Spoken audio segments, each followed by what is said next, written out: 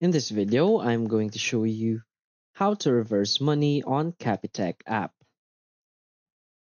So please watch the video until the end and follow this tutorial step by step to avoid making mistakes. So let's get started.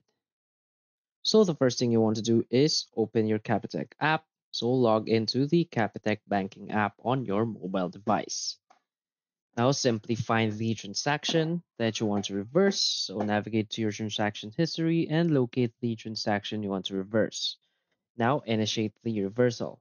So look for the option to reverse or dispute the transaction. Now follow the app's prompts to complete the reversal process, providing necessary details. Now simply confirm the reversal and monitor the reversal. So keep an eye on your account for the reversal to reflect.